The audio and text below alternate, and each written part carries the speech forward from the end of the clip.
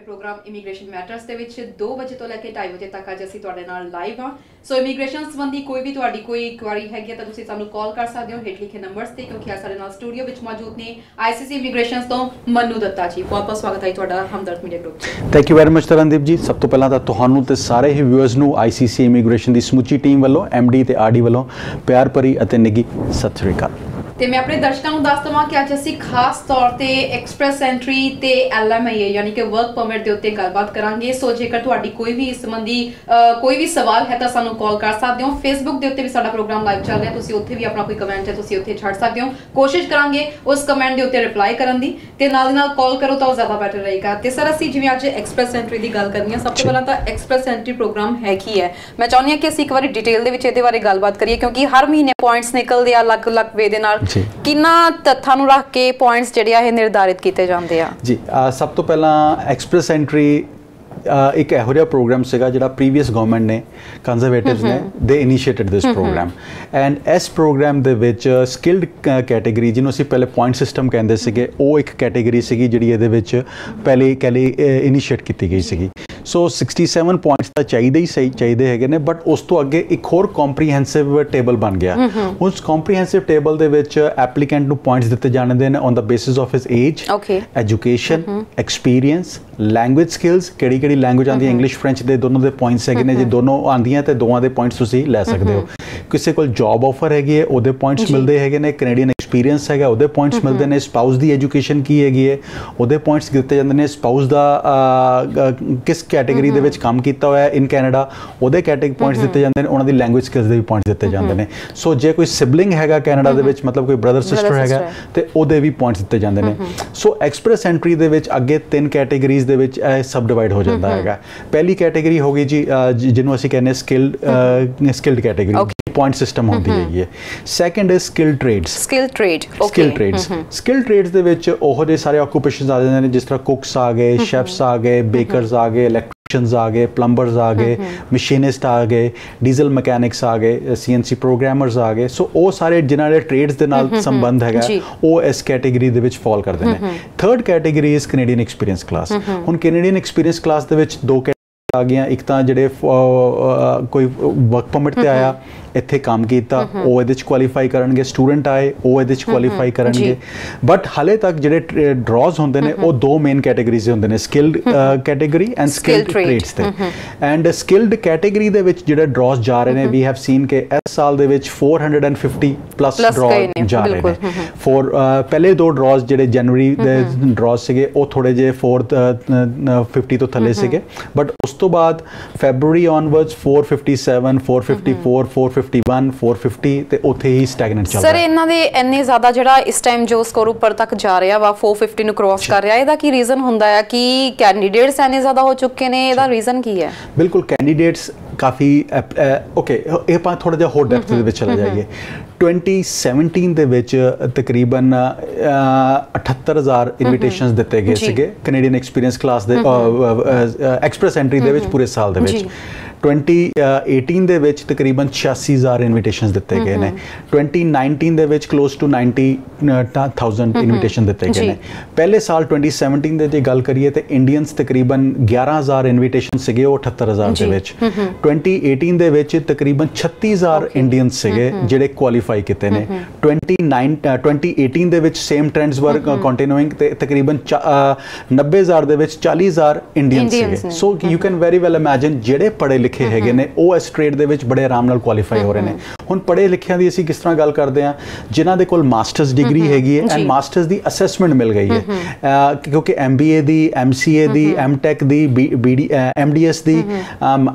MD ਕੀਤੀ ਹੋਈ ਹੈ ਜਾਂ MS ਸਰਜਨ ਕੀਤੀ ਹੋਈ ਹੈ ਤੇ ਉਹਨਾਂ ਸਾਰਿਆਂ ਦੀ ਤੁਹਾਨੂੰ ਮਾਸਟਰਸ ਦੀ ਇਕੁਇਵਲੈਂਸੀ ਮਿਲ ਜਾਂਦੀ ਹੈਗੀ ਹੈ। ਸਪੋਜ਼ ਜੇ MA ਕੀਤੀ ਹੋਈ ਹੈ ਤੇ ਉਹਦੀ ਤੁਹਾਨੂੰ MA ਪੰਜਾਬੀ ਕੀਤੀ ਹੈ, MA ਇੰਗਲਿਸ਼ ਕੀਤੀ ਹੈ ਤੇ ਨਾਰਮਲੀ ਉਹਦੀ ਤੁਹਾਨੂੰ ਮਾਸਟਰਸ ਦੀ ਇਕੁਇਵਲੈਂਸੀ ਨਹੀਂ ਮਿਲਦੀ, ਤੁਹਾਨੂੰ ਜਾਂ ਤਾਂ ਬੈਚਲਰਸ 4 ਈਅਰ ਦੇ ਦਿੱਤੇ ਜਾਂਦਾ ਜਾਂ ਫਿਰ ਤੁਹਾਨੂੰ ਕਹਿ ਦਿੱਤਾ ਜਾਂਦਾ ਕਿ it is a diploma and a degree and कुछ केसेस दे विच सिर्फ बैचलर्स ते ही रह दिता डिपेंडिंग कि किहड़ी यूनिवर्सिटी तो उन्होंने कीती हुई है सो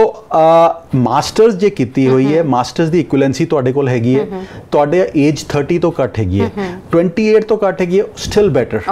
एक साल दा भी एक्सपीरियंस होवे as a teacher as a doctor as a engineer as a college lecturer as a professor accounts they which experience है बुक कीपिंग दे विच एक्सपीरियंस हैगा मैन्युफैक्चरिंग दे विच सुपरवाइजर दा एक्सपीरियंस किसी भी ट्रेड हॉस्पिटैलिटी दे विच रेस्टोरेंट सुपरवाइजर हैगे हो restaurant manager हैगे हो general manager हैगे हो all categories would qualify you एक साल दा एक्सपीरियंस IELTS ਦੇ ਵਿੱਚ 8777 8 in listening ਜਾਂ CLB 9 ਅਸੀਂ ਇਹਨੂੰ ਕਹਿੰਦੇ ਆ ਕਿ CLB 9 means Canadian language benchmark 9 and CLB 9 ਲੈਣ ਵਾਸਤੇ 8 in listening 7 in reading writing and speaking ਹੋਣ ਤੇ ਤੁਹਾਨੂੰ ਮੈਕਸਿਮਮ ਪੁਆਇੰਟਸ ਮਿਲਦੇ ਨੇ ਜੇ ਕਿਸੇ ਕੋ ਮਾਸਟਰਸ ਦੀ ਡਿਗਰੀ ਹੈਗੀ ਹੈ CLB 9 ਹੈਗਾ ਮਤਲਬ 8777 ਹੈਗਾ 1 ਸਾਲ ਦਾ ਵੀ ਐਕਸਪੀਰੀਅੰਸ ਹੈਗਾ ਤੇ ਉਹਨਾਂ ਦੇ ਪੁਆਇੰਟਸ 360 369 ਦੇ ਆਸ-ਪਾਸ ਆਰਾਮ ਨਾਲ ਬਣ ਜਾਂਦੇ ਨੇ ਸੋ ਉਹ ਆਰਾਮ ਦੇ ਨਾਲ ਪਰਮਨੈਂਟ ਰੈਜ਼ੀਡੈਂਸੀ ਵਾਸਤੇ ਕੁਆਲੀਫਾਈ ਕਰ ਜਾਂਦੇ ਨੇ so that is the reason कि इन्ने वड्डे तादाद दे विच इंडियंस क्वालीफाई कर रहे हैं and that is one reason कि असी इन्नी ज़्यादा इमिग्रेंट्स इंडियंस देख भी रहे हैं so this is one category ਹੁਣ ਇਸੇ ਤਰ੍ਹਾਂ ਕੁਕਸ ਆ ਗਏ ਸਾਨੂੰ ਯਾਦ ਹੋਏਗਾ ਇੱਕ ਵਾਰੀ ਸਾਡੇ ਨਾਲ ਬਹੁਤ ਸਾਰੇ ਇੰਡੀਅਨ ਸਟੂਡੈਂਟਸ ਆਸਟ੍ਰੇਲੀਆ ਕੁਕਰੀ ਦੇ ਕੋਰਸ ਤੇ ਗਏ ਸੀ ਬਿਲਕੁਲ ਕੁਕਿੰਗ ਦੇ ਕੋਰਸਸ ਹਸਪਿਟੈਲਿਟੀ ਦੇ ਕੋਰਸਸ ਵਾਸਤੇ UK ਤੇ ਉਸ ਤੋਂ ਵੀ ਜ਼ਿਆਦਾ ਆਸਟ੍ਰੇਲੀਆ ਨਿਊਜ਼ੀਲੈਂਡ ਜਾਣੇ ਸ਼ੁਰੂ ਹੋ ਗਏ ਸੀਗੇ ਹੁਣ ਉਹ ਬੱਚੇ ਉੱਥੇ ਪਰਮਨੈਂਟ ਰੈਜ਼ੀਡੈਂਸੀ ਕੁਛ ਦੀ ਹੋਈ ਕੁਛ ਦੀ ਨਹੀਂ ਹੋਈ ਬਿਕੋਜ਼ ਆਸਟ੍ਰੇਲੀਆ ਦੇ ਵਿੱਚ ਤੇ ਨਿਊਜ਼ੀਲੈਂਡ ਦੇ ਵਿੱਚ ਰੂਲਸ ਚੇਂਜ ਹੋ ਗਏ ਉਹ ਬੱਚੇ ਅੱਜ ਦੀ ਤਰੀਕ ਦੇ ਵਿੱਚ ਕੁਆਲੀਫਾਈ ਨਹੀਂ ਹੋ ਰਹੇ ਸੀ ਹੁਣ ਹੋਇਆ ਕੀ ਹੈਗਾ ਕਿ ਉਹ ਉੱਥੇ ਐਜੂਕੇਸ਼ਨ ਵੀ ਲੈ ਲਈ लैंग्वेज स्किल्स भी बैटर हो गई हैं एक्सपीरियंस भी हैगा आ ते उन्होंने कोई ना कोई रिश्तेदार कोई सिबलिंग कोई रिलेटिव कैनेडा दे विच भी मौजूद हैगा ਜਿਹੜਾ ਉਹਨਾਂ ਨੂੰ ਕਈ ਵਾਰੀ ਜੌਬ ਆਫਰ ਵੀ ਕਰਵਾ ਦਿੰਦਾ ਕਈ ਵਾਰੀ ਸਿਰਫ ਟ੍ਰੇਡਸ ਦੇ ਵਿੱਚ ਹੀ ਆ ਕੇ ਐਗਜ਼ਾਮ ਤੁਹਾਨੂੰ ਸਰਟੀਫਿਕੇਸ਼ਨ ਮਿਲ ਜਾਏ ਤਾਂ ਵੀ ਤੁਸੀਂ ਓਕੇ ਸਕਿੱਲ ਟ੍ਰੇਡਸ ਦੇ ਵਿੱਚ ਇੱਥੇ ਦੋ ਤਰ੍ਹਾਂ ਦੇ ਨਾਲ ਤੁਹਾਡੀ ਫਾਈਲ ਲੱਗ ਸਕਦੀ ਹੈ ਪਹਿਲਾ ਤੇ ਤੁਹਾਨੂੰ ਕੈਨੇਡੀਅਨ ਇਕੁਇਵਲੈਂਸੀ ਮਿਲ ਜਾਵੇ ਤੁਹਾਡੀ ਐਕਸਪੀਰੀਅੰਸ ਦੀ ਐਂਡ ਤੁਹਾਡੇ ਕੋਲ ਕੈਨੇਡੀਅਨ ਸਰਟੀਫਿਕੇਸ਼ਨ ਆ ਜਾਵੇ ਕਾਲਜ ਤੋਂ सपोज जे कुकिंग का हैगा है शैफ का एक्सपीरियंस है जे शैफ का इत्थे आके तुहानू एग्जाम लिखना पेगा इफ यू क्वालीफाई ਤੇ ਤੁਸੀਂ ਤੁਹਾਨੂੰ ਸਰਟੀਫਿਕੇਟ ਮਿਲ ਜਾਏਗਾ ਪ੍ਰੋਵਿੰਸ ਵੱਲੋਂ ਜੀ ਐਂਡ ਉਸ ਸਰਟੀਫਿਕੇਟ ਦੇ ਨਾਲ ਤੁਹਾਨੂੰ ਜੌਬ ਆਫਰ ਦੀ ਲੋੜ ਨਹੀਂ ਵਿਦ ਦਾ ਸਰਟੀਫਿਕੇਟ ਅਲੋਨ ਤੁਸੀਂ ਐਪਲੀਕੇਸ਼ਨ ਆਪਣੀ ਪਰਮਨੈਂਟ ਰੈਜ਼ੀਡੈਂਸੀ ਦੀ ਲਗਾ ਸਕਦੇ ਹੋ ਜਾਂ ਫਿਰ ਜਾਂ ਸਰਟੀਫਿਕੇਸ਼ਨ ਹੋਣੀ ਚਾਹੀਦੀ ਹੈ ਜਾਂ ਫਿਰ ਤੁਹਾਡੇ ਕੋਲ ਜੌਬ ਆਫਰ ਹੋਣੀ ਚਾਹੀਦੀ ਹੈ ਹੁਣ ਜਿਸ ਤਰ੍ਹਾਂ ਵੈਲਡਿੰਗ ਹੈਗੀ ਹੈ ਪਲੰਬਿੰਗ ਹੈਗੀ ਹੈ ਇਹਦੇ ਵਾਸਤੇ certification is more required because ਆ ਲਾਇਸੈਂਸਡ ਆਕੂਪੇਸ਼ਨਸ ਹੈਗੇ ਨੇ ਕੁਕਿੰਗ ਇਜ਼ ਵਨ ਆਕੂਪੇਸ਼ਨ ਜਿੱਥੇ ਵਿੱਚ ਲਾਇਸੈਂਸ ਐਸ ਸੱਚ ਨਹੀਂ ਹੈਗਾ ਸੋ ਕੁਕ ਹੋ ਬੇਕਰ ਹੋ ਅਸਿਸਟੈਂਟ ਕੁਕ ਹੈਗੇ ਲਾਈਨ ਕੁਕ ਹੈਗੇ ਨੇ ਪ੍ਰੈਪ ਕੁਕ ਹੈਗੇ ਨੇ ਬੁਚਰ ਹੈਗੇ ਨੇ ਜੇ ਤੁਹਾਨੂੰ ਜੌਬ ਆਫਰ ਮਿਲ ਜਾਂਦੀ ਹੈ ਜਾਂ ਤੁਹਾਡੀ ਸਰਟੀਫਿਕੇਸ਼ਨ ਥਰੂ ਹੋ ਜਾਂਦੀ ਹੈ ਤੇ ਤੁਹਾਡੀ ਪਰਮਨੈਂਟ ਰੈਜ਼ੀਡੈਂਸੀ ਦੀ ਐਪਲੀਕੇਸ਼ਨ ਸਟ੍ਰੇਟ ਅਵੇ ਲੱਗ ਸਕਦੀ ਹੈ ਸੋ ਗ੍ਰੇਡ 12 ਹੋਵੇ ਜੇ ਡਿਪਲੋਮਾ ਹੋਵੇ ਸੋਨੇ ਤੇ ਸੁਹਾਗਾ ਜੀ ਬਿਲਕੁਲ 6 ਬੈਂਡਸ ਆਈਲੈਟਸ ਦੇ ਵਿੱਚ ਈਚ ਹੋਣ 6666 ਐਂਡ ਘੱਟੋ ਘੱਟ 2 ਤੋਂ 3 ਸਾਲ ਦਾ ਐਕਸਪੀਰੀਅੰਸ ਹੋਵੇ ਇਸ ਟ੍ਰੇਡ ਦੇ ਵਿੱਚ ਤੇ ਤੁਹਾਡੀ ਤੁਸੀਂ ਕੁਆਲੀਫਾਈ ਕਰ ਜਾਓਗੇ ਹੁਣ ਲਾਸਟ ਵੀਕ ਇੱਕ ਡਰਾ ਗਿਆ ਹੈਗਾ ਸਕਿੱਲ ਟ੍ਰੇਡਸ ਦੇ ਵਿੱਚ ਇਹ 332 ਪੁਆਇੰਟਸ ਤੇ ਕੱਟ ਆਫ ਤੇ ਗਿਆ ਹੈਗਾ 500 ਇਨਵੀਟੇਸ਼ਨਸ ਦਿੱਤੇ ਗਏ ਨੇ ਹੁਣ 500 invitation 332 points what better than that ਤੁਸੀਂ 450 ਪੁਆਇੰਟ ਤੇ ਕੰਪੀਟ ਨਹੀਂ ਕਰ ਰਹੇ ਤੁਸੀਂ ਆਰਾਮ ਦੇ ਨਾਲ ਤੁਸੀਂ ਕੁਆਲੀਫਾਈ ਹੋ ਰਹੇ ਹੋ ਸੋ ਬਹੁਤ ਸਾਰੇ ਸਾਡੇ ਬੱਚੇ ਈਵਨ ਯੂਰਪ ਦੇ ਵਿੱਚ ਬੈਠੇ ਹੋਏ ਨੇ ਇਟਲੀ ਦੇ ਵਿੱਚ ਪ੍ਰੈਕਟਿਸ ਕਰ ਰਹੇ ਹੋ ਤੁਸੀਂ ਕੁਕਿੰਗ ਕਰ ਰਹੇ ਹੋ ਸ਼ੈਫ ਹੈਗੇ ਹੋ ਬੇਕਰ ਹੈਗੇ ਹੋ this is the time to grab this opportunity ਕੀ ਉਹਨਾਂ ਨੂੰ ਜਿਹੜੇ ਫੋਰਨ ਐਕਸਪੀਰੀਅੰਸ ਵੀ ਕਾਊਂਟ ਹੋਗਾ ਜਿਵੇਂ ਕੋਈ ਆਸਟ੍ਰੇਲੀਆ ਵਿੱਚ ਜਾਂ ਨਿਊਜ਼ੀਲੈਂਡ ਵਿੱਚ ਇਸ ਵਕਤ ਜੌਬ ਕਰ ਰਿਹਾ ਉਹਨਾਂ ਨੂੰ ਫੋਰਨ ਐਕਸਪੀਰੀਅੰਸ ਦਾ ਕੋਈ ਇਹਨਾਂ ਨੂੰ ਬੈਨੀਫਿਟ ਮਿਲੇਗਾ ਐਕਸਪੀਰੀਅੰਸ ਦਾ ਬੈਨੀਫਿਟ ਮਿਲੇਗਾ ਫੋਰਨ ਐਕਸਪੀਰੀਅੰਸ ਮਤਲਬ it is foreign count experience ਹੀ ਹੋਏਗਾ ਐਕਸਪੀਰੀਅੰਸ ਹੀ ਕਾਊਂਟ ਹੋਏਗਾ ਬਿਲਕੁਲ ਜੀ ਤੇ ਜਿਵੇਂ ਤੁਸੀਂ ਦੱਸਿਆ ਕਿ ਸਕਿੱਲ ਟ੍ਰੇਡ ਦੇ ਵਿੱਚ ਆਇਲਟਸ ਦਾ ਸਕੋਰ ਵੀ ਬਿਲਕੁਲ ਮਿਨੀਮਮ ਹੈਗਾ 6 each ਵੀ ਈਜ਼ੀਲੀ ਤਰ੍ਹਾਂ ਬਹੁਤ ਸਾਰੇ ਇਹੋ ਜਿਹੇ ਕੁਕਸ ਵੀ ਹੈਗੇ ਨੇ ਜਿਨ੍ਹਾਂ ਦੇ ਕੋਲ ਬੈਚਲਰਸ ਹੈਗੀ ਹੈ ਜੀ ਕੁਝ ਮਾਸਟਰਸ ਕਰਕੇ ਵੀ ਕੁਕਿੰਗ ਦੇ ਵਿੱਚ ਲੱਗੇ ਹੋਏ ਨੇ ਉਹ ਆਰਾਮ ਦੇ ਨਾਲ 5.5 ਬੈਂਡ ਦੇ ਨਾਲ ਵੀ ਕੁਆਲੀਫਾਈ ਨੇ ਸੋ ਓਨਲੀ ਥਿੰਗ ਇਜ਼ ਕਿ ਇੱਥੇ ਆ ਕੇ ਪਰਮਨੈਂਟ ਰੈਜ਼ੀਡੈਂਸੀ ਇਸ ਪ੍ਰੋਗਰਾਮ ਦੇ ਵਿੱਚ ਲਓ ਡੂ ਨਾਟ ਵੇਟ ਬਿਕੋਜ਼ ਆਹ ਪ੍ਰੋਗਰਾਮ ਸੈਪਟੈਂਬਰ ਤੋਂ ਬਾਅਦ ਹੁਣ ਜਾ ਕੇ ਡਰਾ ਹੋਇਆ ਤਕਰੀਬਨ 7-8 ਮਹੀਨਿਆਂ ਬਾਅਦ ਸੋ ਇਸ ਡਰਾ ਦੇ ਵਿੱਚ 500 ਇਨਵੀਟੇਸ਼ਨ ਦਿੱਤੇ ਗਏ ਨੇ ਹੁਣ ਨੈਕਸਟ ਡਰਾ ਐਕਸਪੈਕਟਡ ਹੈਗਾ ਕਿ 3 ਮਹੀਨਿਆਂ ਦੇ ਵਿੱਚ ਹੋਏਗਾ ਸੋ ਵੀ ਵਰ ਵੈਰੀ ਸਕਸੈਸਫੁਲ ਇਨ ਦਿਸ ਡਰਾ as well and we got quite a ਫਿਊ ਇਨਵੀਟੇਸ਼ਨਸ and ਅਸੀਂ ਹਮੇਸ਼ਾ ਕਹਿੰਦੇ ਹਾਂ ਕਿ ਆਪਣਾ ਅਸੈਸਮੈਂਟ ਕਰਾਣੀ ਹੈ ਤੇ ਆਪਣਾ ਸੀਵੀਜ਼ ਆਪਣੀ ਡਿਟੇਲ ਸਾਡੇ ਨਾਲ ਸ਼ੇਅਰ ਕਰ ਦਿਓ ਹੁਣ ਇਸੇ ਤਰ੍ਹਾਂ ਉਹ ਕੁਕਸ ਜਿਹੜੇ ਜਿਨ੍ਹਾਂ ਨੇ ਅਸੀਂ ਐਪਲੀਕੇਸ਼ਨਸ ਲਗਾਈਆਂ ਜਾਂ ਵੈਲਡਰਸ ਦੀਆਂ ਲਗਾਈਆਂ ਮਸ਼ੀਨਿਸਟ ਦੀਆਂ ਲਗਾਈਆਂ ਹੁਣ ਉਹਨਾਂ ਦੇ ਸਪਾਊਸ ਦੀ ਐਜੂਕੇਸ਼ਨ ਦੇ ਵੀ ਪੁਆਇੰਟਸ ਉਹਨਾਂ ਨੂੰ ਕ੍ਰੈਡਿਟ ਹੋਏ ਨੇ ਉਹਨਾਂ ਦੀ ਜੇ जे स्पाउस ने आईलेट्स कीता सी उन्हां दे पॉइंट्स भी क्रेडिट होए ने सो ਜਿਹੜੇ ਇਦਾਂ ਅਪਲਾਈ ਕਰਦੇ ਆ ਸਕਿਲ ਟ੍ਰੇਡ ਦੇ ਉੱਤੇ ਕਿ ਉਹ ਨਾਲ ਆਪਣੇ ਸਪਾਊਸ ਦਾ ਵੀ ਨਾਲ ਹੀ ਅਪਲਾਈ ਕਰ ਸਕਦੇ ਨੇ ਪੂਰੀ ਫੈਮਿਲੀ ਦੀ ਇਮੀਗ੍ਰੇਸ਼ਨ ਨਾਲ ਹੋਏਗੀ ਜੇ ਹਸਬੈਂਡ ਵਾਈਫ ਬੱਚੇ ਹੈਗੇ ਨੇ ਤੇ ਬੱਚੇ ਵੀ ਨਾਲ ਇਮੀਗ੍ਰੇਟ ਹੋਣਗੇ ਹੁਣ ਇਸੇ ਤਰ੍ਹਾਂ ਜੇ ਉਹਨਾਂ ਨੇ ਸਰਟੀਫਿਕੇਸ਼ਨ ਨਹੀਂ ਲਿੱਤੀ ਉਹਨਾਂ ਕੋਲ ਜੌਬ ਆਫਰ ਸੀਗੀ ਜੌਬ ਆਫਰ ਦੇ ਨਾਲ ਜੇ ਉਹਨਾਂ ਦੇ ਘੱਟ ਪੁਆਇੰਟਸ ਵੀ ਬਣ ਰਹੇ ਆ ਇੱਥੇ ਆ ਗਏ ਇੱਥੇ ਆ ਕੇ ਉਹਨਾਂ ਨੇ ਜੌਬ ਸ਼ੁਰੂ ਕਰ ਦਿੱਤੀ ਉਸ EMPLOYER ਦੇ ਕੋਲ 1 ਸਾਲ ਦੇ ਬਾਅਦ 40 ਪੁਆਇੰਟਸ ਹੋਰ ਐਡ ਹੋ ਜਾਣਗੇ ਉਹਨਾਂ ਦੇ ਪ੍ਰੋਫਾਈਲ ਦੇ ਵਿੱਚ ਸੋ 2 ਸਾਲ ਕੰਮ ਕਰਨਗੇ ਹੋਰ ਪੁਆਇੰਟਸ ਐਡ ਹੋ ਜਾਣਗੇ ਸੋ ਇੱਥੇ ਆ ਕੇ ਇਹਨਾਂ ਪ੍ਰੋਗਰਾਮਸ ਦਾ ਫਾਇਦਾ ਲੈਣਾ ਚਾਹੀਦਾ ਹੈਗਾ ਐਂਡ ਗ੍ਰੈਬ ਦਿਸ ਓਪਰਚੁਨਿਟੀ ਜੇ ਤੁਹਾਡੇ ਕੋਲ ਕੋਈ EMPLOYER ਹੈਗਾ ਜਿਹੜਾ ਤੁਹਾਨੂੰ ਸਪੋਰਟ ਕਰ ਸਕਦਾ ਇਸ ਸਾਰੇ ਪ੍ਰੋਗਰਾਮ ਦੇ ਵਿੱਚ ICC ਇਮੀਗ੍ਰੇਸ਼ਨ ਤੇ ਅਸੀਂ ਤੁਹਾਨੂੰ ਹੈਲਪ ਕਰ ਸਕਦੇ ਹਾਂ ਉਸ ਸਾਰੀ ਐਪਲੀਕੇਸ਼ਨ ਨੂੰ ਪ੍ਰੋਸੈਸ ਕਰਨ ਵਾਸਤੇ ਜੀ ਜਿਵੇਂ ਅਸੀਂ ਇਸ ਵਕਤ ਸਕਿਲ ਕੈਟਾਗਰੀਜ਼ ਦੀ ਗੱਲ ਕਰ ਰਹੇ ਹਾਂ ਸਕਿਲ ਕੈਟਾਗਰੀ ਦੀ ਗੱਲ ਕੀਤੀ ਤੁਸੀਂ ਸਕਿਲ ਟ੍ਰੇਡ ਦੀ ਗੱਲ ਕੀਤੀ ਤੀਸਰੀ ਅਸੀਂ ਕੈਟਾਗਰੀ ਗੱਲ ਕਰੀਏ ਕੈਨੇਡੀਅਨ ਐਕਸਪੀਰੀਅੰਸ ਦੀ ਇਹਦਾ ਕੀ ਸਰ ਮੈਟਰ ਹੈ ਕਿਵੇਂ ਇਹ ਮਤਲਬ ਪੁਆਇੰਟਸ ਤੁਹਾਡੇ ਇੱਕਦਮ ਇੰਨੇ ਜ਼ਿਆਦਾ ਇਨਕਰੀਜ਼ ਕਰ ਦਿੰਦਾ ਇਹਦੇ ਬਾਰੇ ਥੋੜਾ ਜਿਹਾ ਚਾਨਣਾ ਪਾਇਓ ਕਿੰਨਾ ਦੇ ਲਈ ਇਹ ਕੌਣ ਇਹਦੇ ਅੰਦਰ ਆ ਸਕਦਾ ਕਲਾਸ ਦੇ ਵਿੱਚ ਉਹ ਕੁਆਲੀਫਾਈ ਕਰਦੇ ਨੇ ਜਿਹੜੇ ਕੈਨੇਡਾ ਦੇ ਵਿੱਚ ਇੰਟਰਾ ਕੰਪਨੀ ਟ੍ਰਾਂਸਫਰੀਜ਼ ਹੈਗੇ ਨੇ ਜਿਸ ਤਰ੍ਹਾਂ ਬਹੁਤ ਸਾਰੇ IT ਵਰਕਰਸ ਹੁਣ ਤੁਹਾਨੂੰ ਪਤਾ ਇਸ ਟਾਈਮ ਇੱਕ ਕਨਕਲੇਵ ਚੱਲ ਰਿਹਾ ਹੈਗਾ ITs ਵਾਸਤੇ and this is first time ਕਿ ਸਿਲੀਕਨ ਵੈਲੀ ਚ ਨਾ ਹੋ ਕੇ ਨਾਰਥ ਅਮਰੀਕਾ ਟੋਰਾਂਟੋ ਦੇ ਵਿੱਚ ਹੋ ਰਿਹਾ ਹੈ ਕਨਕਲੇਵ ਐਂਡ ਇਹਦੇ ਵਿੱਚ ਬਹੁਤ ਸਾਰੇ ਇਹੋ ਜਿਹੇ IT ਪ੍ਰੋਫੈਸ਼ਨਲ ਸਟਾਰਟਅਪਸ ਵਾਲੇ ਕੁਆਲੀਫਾਈ ਕਰ ਰਹੇ ਨੇ ਬਿਕੋਜ਼ ਕੈਨੇਡਾ ਵੀ ਚਾਹੁੰਦਾ ਹੈ ਕਿ IT ਸੈਕਟਰ ਸਾਡਾ ਹੋਰ ਗਰੋ ਹੋਵੇ because we already have a similar silicon valley in Waterloo Kitchener ਅਸੀਂ ਜਿਹੜਾ ਏਰੀਆ ਕਹਿੰਦੇ ਆ ਸੋ ਇੱਥੇ ਬਹੁਤ ਸਾਰੇ ਸਟਾਰਟਅਪਸ ਹੈਗੇ ਨੇ ਬਹੁਤ ਸਾਰੀ IT ਕੰਪਨੀਜ਼ ਹੈਗੀਆਂ ਬਹੁਤ ਸਾਰੀ ਸੌਫਟਵੇਅਰ ਕੰਪਨੀਜ਼ ਡਿਵੈਲਪਰਸ ਬਹੁਤ ਸਾਰੇ ਬੈਠੇ ਹੋਏ ਨੇ ਸੋ we want this sector to grow ਸੋ ਐਸੇ ਕਰਕੇ ਇਹਨਾਂ ਸੈਕਟਰ ਦੇ ਵਿੱਚ ਵੀ ਜੌਬ ਆਫਰਸ ਬੜੀਆਂ ਆਰਾਮ ਦੇ ਨਾਲ ਪ੍ਰੋਸੈਸ ਹੋ ਰਹੀਆਂ ਜਿਹੜੀਆਂ ਈਵਨ ਜੌਬ ਆਫਰਸ ਹੈਗੀਆਂ LMIA ਜਿਹਨੂੰ ਅਸੀਂ ਕਹਿੰਦੇ ਆ ਉਹ ਤਕਰੀਬਨ 10 ਤੋਂ 15 ਦਿਨ ਦੇ ਅੰਦਰ ਅੰਦਰ ਪ੍ਰੋਸੈਸ ਹੋ ਰਹੀਆਂ IT ਸੈਕਟਰ ਦੇ ਵਿੱਚ ਜੇ EMPLOYER ਕੁਆਲੀਫਾਈ ਕਰ ਰਿਹਾ ਸੋ ਗਵਰਨਮੈਂਟ ਵੀ ਇਸ ਟਾਈਮ ਬੂਸਟ ਕਰ ਰਹੀ ਹੈ ਇਸ ਸੈਗਮੈਂਟ ਨੂੰ ਸੋ this is a segment which needs to grow government is focusing on that so only thing is ਜੇ ਤੁਸੀਂ ਕੁਆਲੀਫਾਈ ਕਰ ਰਹੇ ਹੋ ਤੁਹਾਡੇ ਕੋਲ EMPLOYER ਹੈ grab these opportunities ਬਿਲਕੁਲ ਜੀ ਤੇ ਇਹਦੇ ਵਿੱਚ ਜਿਵੇਂ ਹੁਣ ਸਟੂਡੈਂਟਸ ਆਉਂਦੇ ਨੇ ਮੋਸਟਲੀ ਇੱਕ ਆਪਾਂ ਪਿਛਲੀ ਵਾਰੀ ਗੱਲਬਾਤ ਕੀਤੀ ਸੀ PNP ਪ੍ਰੋਗਰਾਮ ਦੀ ਐਂਡ ਤੁਸੀਂ ਕਿਹਾ ਸੀ ਕਿ ਕੁਝ ਟਾਈਮ ਲਈ ਉਹਨੂੰ ਕਲੋਜ਼ ਕੀਤਾ ਗਿਆ ਉਹਦੇ ਬਾਰੇ ਕੋਈ ਅਪਡੇਸ਼ਨ ਆਈ ਹੈ ਓਕੇ ਮੈਂ PNP ਇਹਦੇ ਵਿੱਚ ਵੀ ਵਾਪਸ ਆਣਾ ਇਸ ਤੋਂ ਪਹਿਲਾਂ PNP ਜ਼ਰੂਰ ਡਿਸਕਸ ਕਰਾਂਗਾ ਹੁਣ ਟ੍ਰੇਡ ਕੈਟਾਗਰੀ ਦੇ ਵਿੱਚ ਬਿਲਕੁਲ ਟ੍ਰੇਡ ਕੈਟਾਗਰੀਜ਼ ਦੇ ਵਿੱਚ ਵੀ ਜਿਸ ਤਰ੍ਹਾਂ ਕੁਕਸ ਸੀਗੇ ਸ਼ੈਫ ਸੀਗੇ ਵੈਲਡਰ ਸੀਗੇ ਉਹ ਜਿਹੜੇ ਕੈਨੇਡਾ ਦੇ ਵਿੱਚ 1 ਸਾਲ ਦਾ ਐਕਸਪੀਰੀਅੰਸ ਲੈ ਚੁੱਕੇ ਸੀਗੇ ਉਹਨਾਂ ਦਾ ਇੱਕ ਪ੍ਰੋਵਿੰਸ ਨੇ ਵੀ ਡ੍ਰੌਪ ਪਿਕ ਕੀਤਾ ਹੈ ਸੋ 380 ਪਲੱਸ ਤੇ ਓਨਟਾਰੀਓ ਨੇ ਵੀ ਇੱਕ ਡ੍ਰੌ ਪਿਕ ਕੀਤਾ ਹੈਗਾ ਜਿਹੜੇ ਜਿਨ੍ਹਾਂ ਦੇ ਕੈਨੇਡੀਅਨ ਐਕਸਪੀਰੀਅੰਸ ਸੀਗਾ ਉਹ ਉਸ ਜੌਬ ਦੇ ਵਿੱਚ ਉਹ ਡ੍ਰੌ ਦੇ ਵਿੱਚ ਪਿਕ ਹੋ ਗਏ ਨੇ ਐਂਡ ਉਹ ਡ੍ਰੌ ਦੇ ਪਿਕ ਹੋਣ ਦੇ ਨਾਲ PNP ਨੇ ਉਹਨਾਂ ਨੂੰ 600 ਪੁਆਇੰਟ ਦਾ ਸਰਟੀਫਿਕੇਟ ਹੋਰ ਦੇ ਦਿੱਤਾ ਸੋ ਜੇ 383 ਤੇ ਬੈਠੇ ਨੇ 600 ਹੋਰ ਮਿਲ ਗਏ 980 ਤੇ ਹੋ ਗਏ ਤੇ ਰਾਈਟ ਅਵੇ ਨੈਕਸਟ ਡਰਾ ਦੇ ਵਿੱਚ ਉਹਨਾਂ ਦੀ ਐਪਲੀਕੇਸ਼ਨ ਪਿਕ ਹੋ ਗਈ ਹੁਣ ਤੁਸੀਂ ਕਿਹਾ ਕਿ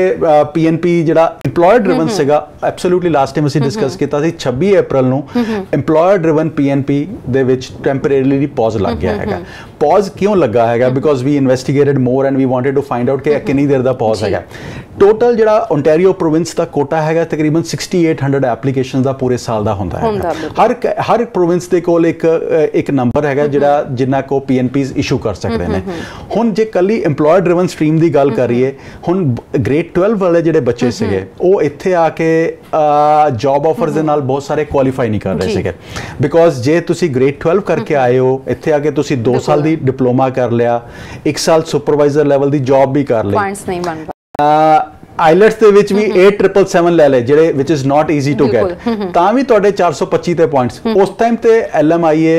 ਹੈਲਪ ਕਰ ਸਕਦੀ ਹੈਗੀ ਹੈ ਹੁਣ ਬਹੁਤ ਸਾਰੇ ਬੱਚੇ ਮੇਰੇ ਵਰਗੇ ਵੀ ਹੈਗੇ ਜਿਹੜੇ ਦੀ English is not too good right ਉਹ 6 ਬੈਂਡਸ ਲੈ ਸਕਦੇ ਨੇ ਜਾਂ 6.5 ਲੈ ਸਕਦੇ ਨੇ ਹੁਣ ਜੇ 6.5 ਲੈ ਸਕਦੇ ਤਾਂ ਤੁਸੀਂ ਤੇ ਵੈਸੇ ਹੀ ਤੁਹਾਡੇ ਪੁਆਇੰਟਸ ਜਿਹੜੇ ਬਣੇ 350 350 ਪੁਆਇੰਟਸ ਬਣੇ ਹੁਣ 350 ਦੇ ਨਾਲ ਜੇ ਜੌਬ ਆਫਰ ਤੁਹਾਨੂੰ ਮਿਲ ਵੀ ਜਾਂਦੀ ਹੈ ਤਾਂ ਵੀ ਤੁਸੀਂ PNP ਦੇ ਉੱਤੇ ਡਿਪੈਂਡੈਂਟ ਹੈਗੇ ਹੋ ਦੋ ਡਿਫਰੈਂਟ ਸਟਰੀਮ ਤੇ ਇਹਦੇ ਨਾਲ ਹੀ ਜੇ EMPLOYER ਤੁਹਾਨੂੰ ਸਪੋਰਟ ਕਰਦਾ ਹੈਗਾ PNPs ਦੇ ਵਿੱਚ ਤੇ ਉਹ ਜਿਹੜਾ PNP ਅਪਰੂਵ ਹੁੰਦਾ ਉਹ 600 ਪੁਆਇੰਟਸ ਦਾ ਅਪਰੂਵ ਹੁੰਦਾ ਹੈਗਾ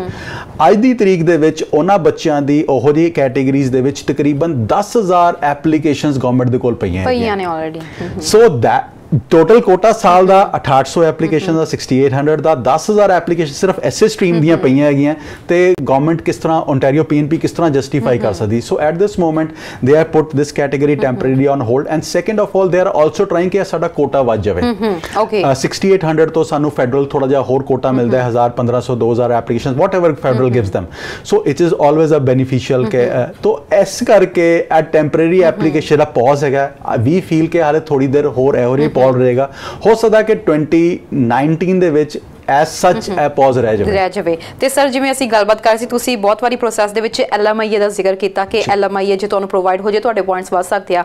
LMIA ਅਸੀਂ ਕਿਵੇਂ ਲੈ ਸਕਦੇ ਹਾਂ, ਕਿਉਂਕਿ ਬਹੁਤ ਹੀ ਵਾਰੀ ਸਾਡੇ ਕੁਝ ਪ੍ਰੋਗਰਾਮਸ ਅਜਿਹੇ ਹੁੰਦੇ ਨੇ ਜਿਹਦੇ ਵਿੱਚ ਇੰਡੀਆ ਤੋਂ ਵੀ ਲੋਕੀ ਕਾਲ ਕਰਦੇ ਆ, ਪਾਕਿਸਤਾਨ ਤੋਂ ਵੀ ਕਾਲ ਕਰਦੇ ਆ LMIA ਦੇ ਲਈ ਕਿ ਜੇਕਰ ਉਹਨਾਂ ਨੂੰ LMIA ਮਿਲ ਜਾਵੇ ਤਾਂ ਕੈਨੇਡਾ ਵਿੱਚ ਐਂਟਰ ਕਰਨਾ ਉਹਨਾਂ ਨੂੰ ਈਜ਼ੀ ਹੋ ਜਾਏਗਾ, ਉਹਨਾਂ ਦਾ ਪ੍ਰੋਸੈਸ ਜ਼ਿਆਦਾ ਵਧੀਆ ਵੇ ਨਾਲ ਲੱਗ ਸਕਦਾ ਹੈ। LMIA ਬਾਰੇ ਥੋੜਾ ਗਾਈਡ ਕਰੋ, ਕਿਵੇਂ LMIA ਪ੍ਰਾਪਤ ਕੀਤੀ ਜਾ ਸਕਦੀ ਹੈ, ਦਾ ਕੀ ਪੂਰਾ ਪ੍ਰੋਸੈਸ ਹੈ? Okay, LMIA is basically labour market impact assessment. ਅਸੀਂ ਇਹਨੂੰ ਪਹਿਲੇ ਲੇਬਰ ਮਾਰਕੀਟ ਓਪੀਨੀਅਨ ਕਹਿੰਦੇ ਸੀ, LMO ਕਹਿੰਦੇ ਸੀਗੇ। For the last 2 years it is non ਬਾय LMIA। LMIA ਕੀ ਹੈਗਾ? LMIA is basically N approval for ਐਨ EMPLOYਰ ਕਿ ਉਹਨਾਂ ਨੂੰ ਇੱਕ ਸਕਿੱਲ ਸ਼ਾਰਟੇਜ ਹੈਗੀ ਹੈ, ਆ ਸਕਿੱਲਸ ਉਹਨਾਂ ਨੂੰ ਨਹੀਂ ਮਿਲ ਪਾ ਰਹੇ ਕੈਨੇਡਾ ਦੇ ਵਿੱਚ, ਉਹਨਾਂ ਨੇ ਹਾਇਰਿੰਗ ਦੀ ਕੋਸ਼ਿਸ਼ ਕੀਤੀ ਤੇ ਉਹਦੇ ਬਾਅਦ ਉਹ ਗਵਰਨਮੈਂਟ ਕੋਲ ਜਾਂਦੇ ਨੇ ਕਿ I am ਅਨਏਬਲ to find these skills ਤੇ ਮੈਨੂੰ ਬਾਹਰੋਂ ਇਹ ਪਰਮਿਸ਼ਨ ਲਿਆਉਣ ਦੀ ਦਿੱਤੀ ਜਾਵੇ। ਕੀ ਇਹ ਕਿਸੇ ਵੀ ਟ੍ਰੇਡ ਦੇ ਵਿੱਚ ਮਿਲ ਸਕਦੀ ਹੈ? ਐਬਸੋਲੂਟਲੀ। ਸਭ ਤੋਂ ਪਹਿਲਾਂ ਤਾਂ EMPLOYਰ ਦੀ ਐਲੀਜੀਬਿਲਟੀ ਰਿਕੁਆਇਰਮੈਂਟਸ ਬਣਨੀਆਂ ਚਾਹੀਦੀਆਂ ਹੈਗੀਆਂ। ਅਸੀਂ PNP ਦੀ ਵੀ ਗੱਲ ਕਰ ਰਹੇ ਸੀ EMPLOYਰ ਟ੍ਰੇਡ ਦੇ ਵਿੱਚ, ਉੱਥੇ EMPLOYਰ ਦੀ ਜਿਹੜੀ ਰਿਕੁਆਇਰਮੈਂਟ ਹੈਗੀ ਹੈ PNP ਵਾਸਤੇ, ਜਿਹਦਾ ਵਿੱਚ ਟੈਂਪਰੇਰੀ ਅਸੀਂ ਹੋਲਡ ਹੈਗਾ, ਉੱਥੇ ਹੈਗਾ ਕਿ ਤੁਹਾਡਾ ਪਿਛਲੇ 3 ਸਾਲ ਦਾ ਰੈਵਨਿਊ 1 ਮਿਲੀਅਨ ਪਲੱਸ ਹੋਣਾ ਚਾਹੀਦਾ ਹੈ every single year. You should have minimum 5 EMPLOYਜ਼ on the payroll. ਆ ਬੇਸਿਕ ਰਿਕੁਆਇਰਮੈਂਟ ਹੈ। ਤੀਸਰੀ ਰਿਕੁਆਇਰਮੈਂਟ ਹੈਗੀ ਕਿ ਕੰਪਨੀ ਪ੍ਰੋਫਿਟੇਬਲ ਹੋਣੀ ਚਾਹੀਦੀ, ਕਿ ਜਿਹੜੇ ਫੋਰਨ ਵਰਕਰ ਨੂੰ ਜਾਂ ਹਾਇਰ ਕਰ ਰਹੀ ਹੈ ਜਾਂ ਟੈਂਪਰੇਰੀ ਵਰਕਰ ਨੂੰ ਹਾਇਰ ਕਰ ਰਹੀ ਹੈ, ਉਹਨੂੰ ਜਿਹੜੀ ਸੈਲਰੀ ਦੇਣ ਦੇ ਵਿੱਚ ਕੋਈ ਪ੍ਰੋਬਲਮ ਨਹੀਂ ਹੋਣੀ ਚਾਹੀਦੀ। ਹੁਣ ਜੇ ਇਹੀ ਚੀਜ਼ LMIA ਵਾਸਤੇ ਅਸੀਂ ਗੱਲ ਕਰੀਏ, LMIA ਦੀ EMPLOYਰ ਦੀ ਰਿਕੁਆਇਰਮੈਂਟਸ ਕੀ ਹੈਗੀ ਹੈ? LMIA ਵਾਸਤੇ ਰਿਕੁਆਇਰਮੈਂਟ ਹੈਗੀ ਹੈ ਕਿ ਤੁਹਾਡਾ ਬਿਜ਼ਨਸ 2 ਸਾਲ ਪੁਰਾਣਾ ਹੋਣਾ ਚਾਹੀਦਾ। You should have minimum 3 full time EMPLOYਜ਼ on the payroll. And ਫਿਰ ਤੁਹਾਨੂੰ ਜੇ ਕੋਈ ਸਕਿੱਲ ਸ਼ਾਰਟੇजेस ਆਉਂਦੀਆਂ ਹੈਗੀਆਂ, ਸਭ ਤੋਂ ਪਹਿਲਾਂ ਤੁਸੀਂ ਆਪਣੀ ਜੌਬ ਐਡਵਰਟਾਈਜ਼ ਕਰਦੇ ਹੈਗੇ। ਐਂਡ ਜਿਹੜੀ ਜੌਬ ਐਡਵਰਟਾਈਜ਼ਮੈਂਟ ਵੀ ਹੈਗੀ ਉਹ ਸਰਟਨ ਵੈਬਸਾਈਟਸ ਹੈਗੀਆਂ ਵਿਚ ਆਰ ਮੈਂਸ਼ਨਡ ਬਾय ਸਰਵਿਸ ਕੈਨੇਡਾ, ਉਹਨਾਂ ਵੈਬਸਾਈਟਸ ਤੇ ਜ਼ਰੂਰ ਐਡਵਰਟਾਈਜ਼ਮੈਂਟ ਹੋਣੀ ਚਾਹੀਦੀ ਹੈ। ਸੋ ਉੱਥੇ advertisement has to run for minimum 4 to 6 weeks. 4 to 6 weeks advertisement run ਕਰਨ ਤੋਂ ਬਾਅਦ ਜੇ ਤੁਹਾਨੂੰ ਕੋਈ ਕੈਂਡੀਡੇਟ ਇਹੋ ਜਿਹਾ ਨਾ ਮਿਲੇ ਜਿਹੜੀ ਤੁਹਾਡੇ ਸਕਿੱਲ ਸੈਟ ਜਿਹੜੇ ਤੁਹਾਨੂੰ ਚਾਹੀਦੇ ਨੇ, ਉਹ ਰਿਕੁਆਇਰਮੈਂਟਸ ਮੀਟ ਕਰਦਾ ਹੋਵੇ, ਫਿਰ ਅਸੀਂ ਸਰਵਿਸ ਕੈਨੇਡਾ ਦੇ ਕੋਲ ਐਪਲੀਕੇਸ਼ਨ ਲਗਾਉਂਦੇ ਹਾਂ। ਸਰਵਿਸ ਕੈਨੇਡਾ ਨੂੰ ਕਹਿੰਦੇ ਕਿ this is what we war trying to hire, ਇਹਦੀ ਐਡਵਰਟਾਈਜ਼ਮੈਂਟ ਕੀਤੀ ਹੈ, ਅਸੀਂ ਇੰਨੇ ਐਪਲੀਕੈਂਟਸ ਨੇ ਅਪਲਾਈ ਕੀਤਾ, ਵੀ ਇੰਟਰਵਿਊਡ ਥੀਸ ਬਟ ਸਮਹਾਉ ਦੇ ਵਰ ਮਿਸਿੰਗ ਥੀਸ ਰਿਕੁਆਇਰਮੈਂਟਸ ਜਾਂ ਸਕਿੱਲ ਸੈਟਸ, ਤੇ ਫਿਰ ਸਾਨੂੰ ਆ ਫੋਰਨ ਵਰਕਰ ਅਸੀਂ ਇੱਕ ਸ਼ਾਰਟਲਿਸਟ ਕੀਤਾ ਹੋਇਆ, ਇਹਨੂੰ ਕੈਨੇਡਾ ਦੇ ਵਿੱਚ ਲਿਆਉਣ ਦੀ ਪਰਮਿਸ਼ਨ ਦਿੱਤੀ ਜਾਵੇ। ਸੋ ਜੇ ਸਰਵਿਸ ਕੈਨੇਡਾ ਉੱਥੇ ਪੋਜ਼ਿਟਿਵ ਡਿਸੀਜਨ ਦਿੰਦਾ ਹੈਗਾ, so that is called a positive LMIA। ਉਸ ਪੋਜ਼ਿਟਿਵ LMIA ਦੇ ਨਾਲ ਉਹਨਾਂ ਦੀ ਵਰਕ ਪਰਮਿਟ ਦੀ ਵੀ ਐਪਲੀਕੇਸ਼ਨ ਲੱਗ ਸਕਦੀ ਹੈ ਐਂਡ PR ਦੀ ਵੀ। ਇਹ ਵੀ ਡੂਅਲ ਪਰਪਸ LMIAs ਹੁੰਦੇ ਨੇ। ਇੱਕ ਹੁੰਦਾ ਹੈ ਕਿ ਸਿਰਫ ਵਰਕ ਪਰਮਿਟ ਵਾਸਤੇ, ਦੂਸਰਾ ਹੁੰਦਾ ਹੈ ਕਿ ਪਰਮਨੈਂਟ ਰੈਜ਼ੀਡੈਂਸੀ ਵਾਸਤੇ। ਸੋ ਆਰ ਰਿਕੁਆਇਰਮੈਂਟਸ ਮੀਟ ਕਰੇਗਾ EMPLOYਰ ਤਾਂ ਉਹ। ਸਰ ਜਿਵੇਂ ਤੁਸੀਂ ਇਹਨਾਂ ਪ੍ਰੋਸੈਸ ਦੱਸਿਆ ਕਿ ਪ੍ਰੋਸੈਸ ਨੂੰ ਪੂਰਾ ਟਾਈਮ ਲੱਗਦਾ, 4 to 6 ਵੀਕਸ ਦੀ ਘੱਟੋ ਘੱਟ ਐਡ ਦੇਣੀ ਪੈਂਦੀ ਹੈ। ਹੁਣ ਮੈਂ ਇੱਥੇ ਥੋੜਾ ਜਿਹਾ ਇਸ ਤੋਂ ਅਲੱਗ ਹਟ ਕੇ ਟੌਪਿਕ ਤੇ ਗੱਲ ਕਰ ਰਹੀ ਹਾਂ, ਕਿਉਂਕਿ ਮੋਸਟਲੀ ਜਿਵੇਂ ਅਸੀਂ ਪਹਿਲਾਂ ਵੀ ਗੱਲ ਕੀਤੀ ਹੈ, ਇੰਡੀਆ ਵਿੱਚ ਇਹ ਗਾਈਡ ਕੀਤਾ ਜਾਂਦਾ ਹੈ ਕਿ ਤੁਸੀਂ ਇੱਕ ਵਾਰੀ ਟੂਰਿਸਟ ਵੀਜ਼ੇ ਤੇ ਉੱਥੇ ਪਹੁੰਚੋ, ਉੱਥੇ LMIA ਲਵੋ ਤੇ ਉੱਥੇ ਜਾ ਕੇ ਤੁਸੀਂ ਉਸ ਤੋਂ ਬਾਅਦ ਆਪਣਾ ਵਰਕ ਪਰਮਿਟ ਅਪਲਾਈ ਕਰੋ, ਦੈਨ ਤੁਹਾਨੂੰ ਈਜ਼ੀਲੀ PR ਮਿਲ ਜਾਏਗੀ। ਕੀ ਇਹ ਇੰਨਾ ਈਜ਼ੀ ਹੈ? ਕਿਉਂਕਿ ਬਹੁਤ ਸਾਰੇ ਟੂਰਿਸਟ ਇਹੀ ਸੋਚ ਕੇ ਆਉਂਦੇ ਆ ਕਿ ਇੱਥੇ ਆਵਾਂਗੇ, ਇੱਥੇ ਆ ਕੇ LMIA ਲਵਾਂਗੇ ਤੇ LMIA ਲੈਣ ਤੋਂ ਬਾਅਦ ਅਗਲਾ ਪ੍ਰੋਸੈਸ ਬਣ ਜਾਏਗਾ। ਓਕੇ,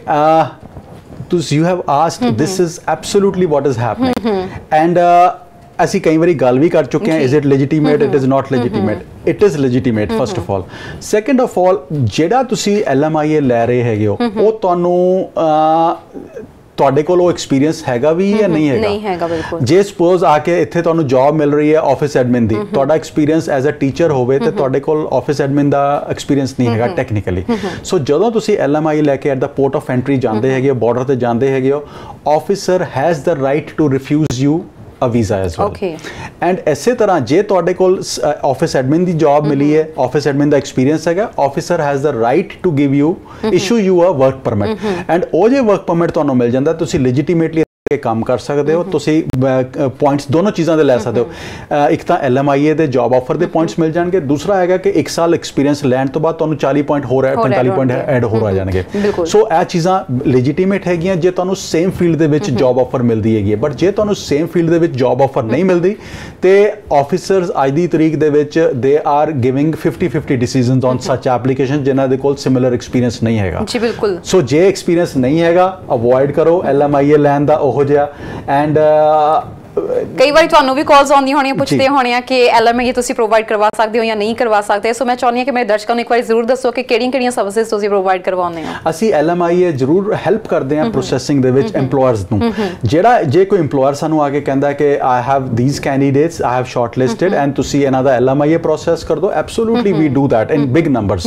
ਬਟ ਅਸੀਂ ਜੇ ਤੁਸੀਂ ਕਹੋ ਕਿ ਅਸੀਂ ਜੌਬ ਮੈਚ ਕਰਕੇ ਦਈਏ, ਵੀ do not go into the job match, ਅਸੀਂ ਉਹ ਇਸ ਤਰ੍ਹਾਂ ਨਹੀਂ EMPLOYER ਲੱਭ ਕੇ ਦਿੰਦੇ। ਹਾਂ ਜੇ EMPLOYER ਕੋਈ ਹੈਗਾ ਹੈ, there are times when we have EMPLOYERS ਜਿਹੜੇ ਸਾਨੂੰ ਕਹਿੰਦੇ ਨੇ ਕਿ ਕੋਈ ਤੁਹਾਡੇ ਕੋਲ ਇਸ ਕੈਟਾਗਰੀ ਦੇ ਵਿੱਚ CV ਹੈਗਾ ਤੇ forward it to us and we will interview the candidate, absolutely we do that at us well. Sir ਜਿਸ ਅਕੋਰਡਿੰਗ ਹੁਣ ਇਸ ਟਾਈਮ ਸਟੂਡੈਂਟਸ ਆ ਰਹੇ ਨੇ ਐਂਡ ਜਿਸ ਪ੍ਰਕਾਰ ਹਜੇ ਐਕਸਪ੍ਰੈਸ ਐਂਟਰੀਜ਼ ਦੀਆਂ ਇੰਨੇ ਜ਼ਿਆਦਾ ਕੇਸਿਸ ਪੈਂਡਿੰਗ ਹੈਗੇ ਨੇ, ਤੇ ਕਦੋਂ ਜਾ ਕੇ ਫਿਰ ਮਤਲਬ ਇਹ ਕੇਸਿਸ ਦਾ ਨਿਪਟਾਰਾ ਹੋਏਗਾ? ਕਿਉਂਕਿ ਇਹੀ ਕਿਹਾ ਜਾ ਰਿਹਾ ਕਿ ਇਮੀਗ੍ਰੇਸ਼ਨ ਕਰਕੇ ਰਸ਼ ਹੋ ਰਿਹਾ, ਬਟ ਦ ਥਿੰਗ ਇਜ਼ ਕਿ ਪ੍ਰੋਸੈਸ ਉਨੀ ਜ਼ਿਆਦਾ ਲੇਟ ਹੋ ਰਿਹਾ ਹੈ। You are absolutely right ji,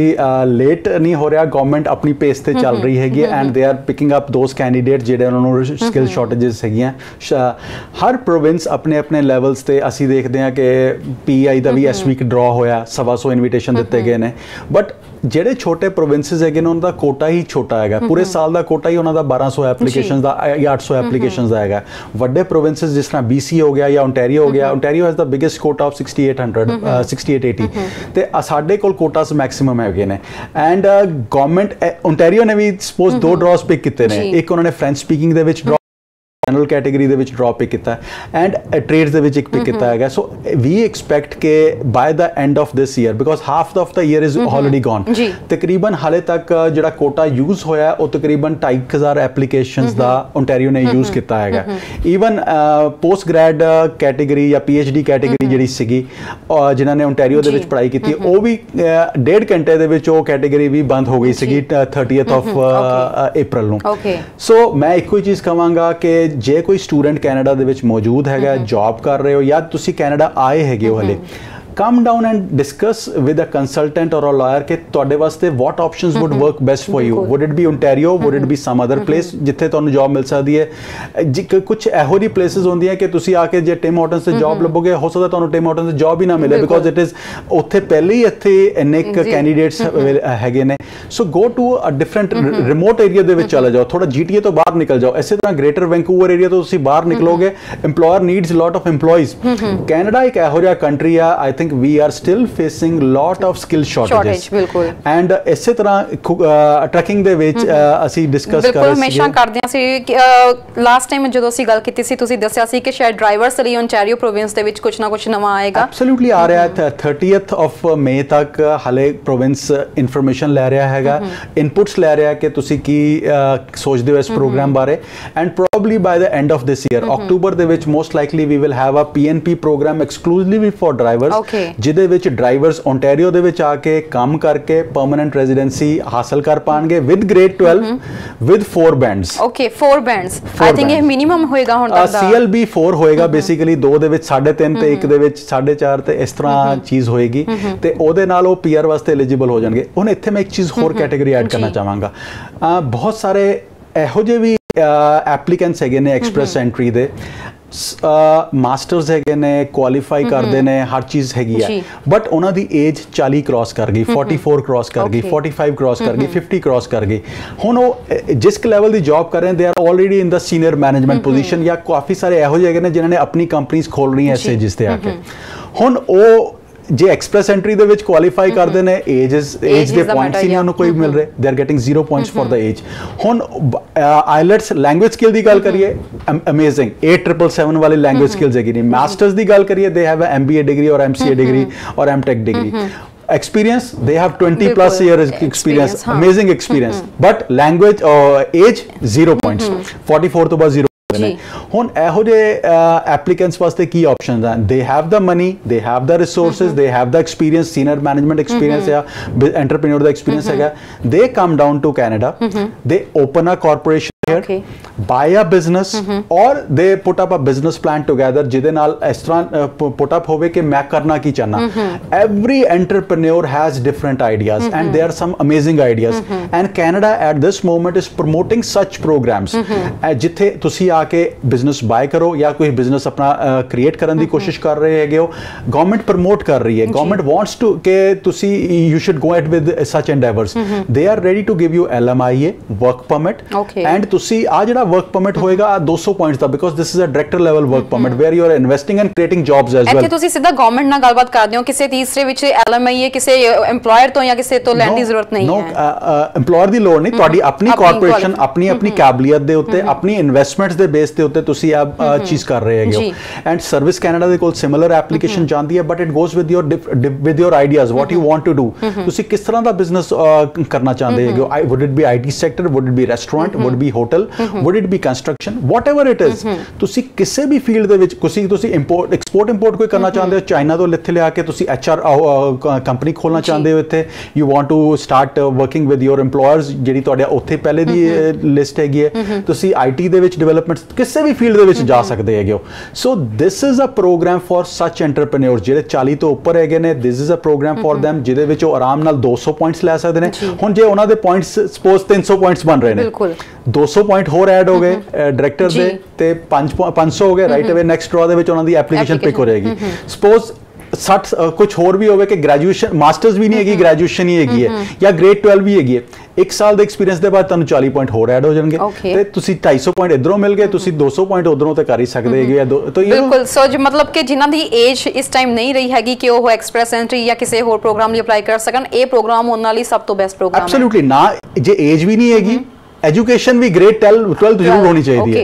islets भी 6 बैंड्स है ਤਾਂ ਵੀ ਇਹ ਪ੍ਰੋਗਰਾਮ ਤੁਹਾਡੇ ਵਾਸਤੇ ਵਰਕ ਕਰ ਸਕਦਾ ਹੈ। ਬਿਲਕੁਲ। ਪਰ ਇਹਦੇ ਲਈ ਤੁਹਾਨੂੰ ਉਹ ਐਕਸਪੀਰੀਅੰਸ ਚਾਹੀਦਾ ਜਿਹਦੇ ਲਈ ਤੁਸੀਂ ਕੰਮ ਜੋ ਵੀ ਸਟਾਰਟ ਕਰਨਾ ਚਾਹੁੰਦੇ ਹੋ ਉਹਦਾ ਤੁਹਾਨੂੰ ਐਕਸਪੀਰੀਅੰਸ ਹੋਣਾ ਚਾਹੀਦਾ। ਬਹੁਤ ਸਾਰੇ ਐਂਟਰਪ੍ਰੀਨਿਓਰ ਇਹੋ ਜਿਹੇ ਹੈਗੇ ਨੇ ਜਿਹੜੇ ਅਮੇਜ਼ਿੰਗ ਕੰਮ ਕਰ ਰਹੇ ਨੇ ਇੰਡੀਆ ਦੇ ਵਿੱਚ, ਮਿਡਲ ਈਸਟ ਦੇ ਵਿੱਚ, ਪਾਕਿਸਤਾਨ ਦੇ ਵਿੱਚ, world over and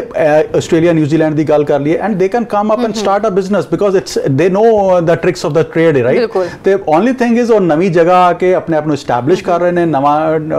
business create ਕਰ ਰਹੇ ਨੇ, ਜੌਬਸ ਕ੍ਰੀਏਟ ਕਰ ਰਹੇ ਨੇ। ਤੇ ਵਾਈ ਵੁੱਡ ਕੈਨੇਡਾ ਨਾਟ ਵੈਲਕਮ ਸੱਚ ਪੀਪਲ? ਬਿਲਕੁਲ। ਕਿ ਤੁਸੀਂ ਐਵੇਂ ਦੇ ਕੇਸਸ ਹੈਂਡਲ ਕਰਦੇ ਹੋ? Absolutely, we do them in big numbers। ਅਸੀਂ ਹਮੇਸ਼ਾ ਕਹਿੰਦੇ ਹਾਂ ਕਿ ਜੇ ਤੁਸੀਂ ਇਹੋ ਜਿਹੀ ਕੈਟੇਗਰੀ ਦੇ ਵਿੱਚ ਕੋਈ ਇਨਫੋਰਮੇਸ਼ਨ ਲੈਣਾ ਚਾਹੁੰਦੇ ਹੋ, send an email to us at info@iccimmigration.ca and one of the consultants would get in touch with you। ਬਿਲਕੁਲ ਸਰ। ਤੇ ਜਾਣ ਦਾ ਹੁਣ ਇਜਾਜ਼ਤ ਲੈਣ ਦਾ ਸਮਾਂ ਹੋ ਚੁੱਕਿਆ, ਪਰ ਹਮੇਸ਼ਾ ਇਸ ਤਰ੍ਹਾਂ ਮੇਰੇ ਦਰਸ਼ਕਾਂ ਨੂੰ ਕੋਈ ਗਾਈਡਲਾਈਨ ਦੇਣਾ ਚਾਹੋਗੇ ਤਾਂ ਪਲੀਜ਼ ਜ਼ਰੂਰ। ਇਮੀਗ੍ਰੇਸ਼ਨ ਇੱਕ ਇੰਨਾ ਵੱਡਾ ਫੀਲਡ ਹੈਗਾ, ਕਈ ਪ੍ਰੋਗਰਾਮ ਐਗਜ਼ਿਸਟ ਕਰਦੇ ਨੇ। It can be express entry, it can be federal programs, it can be provincial programs, and you can qualify in any of these। ਅਸੀਂ ਹਮੇਸ਼ਾ ਰਿਕਮੈਂਡ ਕਰਦੇ ਹਾਂ ਕਿ ਜੇ ਤੁਸੀਂ ਕੋਈ ਇਨਫੋਰਮੇਸ਼ਨ ਲੈਣਾ ਚਾਹੁੰਦੇ ਹੋ immigration the, straight email send it to us at info@iccimmigration.ca, info@iccimmigration.ca, ਜਾਂ ਫਿਰ ਤੁਸੀਂ ਸਾਨੂੰ ਕਾਲ ਕਰ ਸਕਦੇ ਹੋ। ICC ਇਮੀਗ੍ਰੇਸ਼ਨ ਤੇ ਸਾਨੂੰ RD and MD ਤੋਂ ਅਸੀਂ 2 ਕੰਸਲਟੈਂਟਸ ਹੈਗੇ ਆ, ਰਿਪੂ ਦਮਨ Singh Dhillon and MD Manu Dutta, and ਸਾਡੇ ਇਲਾਵਾ ਸਾਡੇ ਆਫਿਸ ਦੇ ਵਿੱਚ ਹੋਰ ਵੀ ਰੈਗੂਲੇਟਡ ਕੰਸਲਟੈਂਟਸ ਹੈਗੇ ਨੇ। ਐਂਡ ਜਿੰਨਾ ਵੀ ਪ੍ਰੋਸੈਸਿੰਗ ਸਟਾਫ ਹੈ, they are all thorough professionals. ਉਹ ਹੈਗੇ ਨੇ ਜਿਨ੍ਹਾਂ ਦੇ ਕੋਲ ਇਮੀਗ੍ਰੇਸ਼ਨ ਦਾ ਅਮੇਜ਼ਿੰਗ ਐਕਸਪੀਰੀਅੰਸ ਹੈਗਾ, 10 ਸਾਲ 15 ਸਾਲ ਦਾ, ਜਾਂ law society of upper Canada ਦੇ ਮੈਂਬਰਸ ਹੈਗੇ ਨੇ। ਸੋ ਐਟ ICC ਸਾਡੀ ਇੰਡੇਵਰ ਹੈਗਾ ਕਿ ਅਸੀਂ ਤੁਹਾਨੂੰ transparent and crystal clear advice ਦਈਏ। ਜਿਹੜੀ ਚੀਜ਼ ਹੋ ਸਕਦੀ ਹੈ ਵੀ ਟੈਲ ਯੂ, ਜਿਹੜੀ ਚੀਜ਼ ਨਹੀਂ ਹੋ ਸਕਦੀ ਤੁਹਾਨੂੰ ਪਹਿਲੀ ਸਟੈਪ ਦੇ ਵਿੱਚ ਕਹੀਏ ਕਿ ਭਾਈ this is not meant for you, ਤਾਂ ਕਿ ਤੁਸੀਂ ਉਹਦੇ ਵਿੱਚ ਟਾਈਮ ਤੇ ਐਫਰਟਸ ਆਪਣੇ ਜਾਂ ਸੁਪਨੇ ਨਾਲ ਬਗੈਰ ਗੱਲੋਂ ਖਰਾਬ ਕਰੋ। ਸੋ ਆ ਕੇ ਡਿਸਕਸ ਕਰ ਸਕਦੇ ਹੋ। You can call us, you can send us N email and we wood be happy to answer your queries. ਬਿਲਕੁਲ ਜੀ। ਤੇ ਵੈਸੇ ਵੀ ਸਾਲ ਦਾ ਆਲਮੋਸਟ ਮਿਡ ਹੋ ਚੁੱਕਿਆ ਹੈ ਤੇ don't waste your money and your time. ਸੋ ਇੱਕ ਵਧੀਆ ਕੰਸਲਟੈਂਟ ਕੋਲ ਜਾ ਕੇ ਸਲਾਹ ਜ਼ਰੂਰ ਲਵੋ ਜੇਕਰ ਤੁਸੀਂ ਕੈਨੇਡਾ ਵਿੱਚ ਆਉਣਾ ਚਾਹੁੰਦੇ ਹੋ ਤੇ ਦੁਨੀਆ ਦੇ ਕਿਸੇ ਵੀ ਕੋਨੇ ਵਿੱਚ ਰਹਿੰਦੇ ਹੋ। ਹੁਣੀ ਮਨੂ ਦੱਤਾ ਜੀ ਨੇ ਤੁਹਾਨੂੰ ਨੰਬਰਸ ਵੀ ਦੱਸੇ ਨੇ ਤੇ ਨਾਲ ਹੀ ਇਹਨਾਂ ਦੀ ਵੈਬਸਾਈਟ ਤੇ ਤੁਸੀਂ ਈਮੇਲ ਵੀ ਕਰ ਸਕਦੇ ਹੋ ਤੇ ਨਾਲ ਹੀ ਇਹਨਾਂ ਨੂੰ ਤੁਸੀਂ SMS ਵੀ ਕਰ ਸਕਦੇ ਹੋ। ਤੁਹਾਡੇ ਸਵਾਲਾਂ ਦੇ ਜਵਾਬ ਜ਼ਰੂਰ ਦਿੱਤੇ ਜਾਣਗੇ। ਫਿਲਹਾਲ ਤੁਹਾਡਾ ਬਹੁਤ-ਬਹੁਤ ਧੰਨਵਾਦ ਜੀ ਸਾਡੇ ਪ੍ਰੋਗਰਾਮ ਵਿੱਚ ਆਏ ਤੇ ਸਾਡੇ ਦਰਸ਼ਕਾਂ ਨੂੰ ਇੰਨੀ ਸੋਹਣੀ ਜਾਣਕਾਰੀ ਦਿੱਤੀ। ਥੈਂਕ ਯੂ ਸੋ ਮਚ ਜੀ। ਤੇ ਏਸੀ ਪ੍ਰੋਗਰਾਮ ਇਮੀਗ੍ਰੇਸ਼ਨ ਮੈਟਰਸ ਦਿਓ ਇਜਾਜ਼ਤ, ਦੇਦੇ ਰਹੋ ਹਮਦਰਦ TV। ਸਤਿ ਸ਼੍ਰੀ ਅਕਾਲ।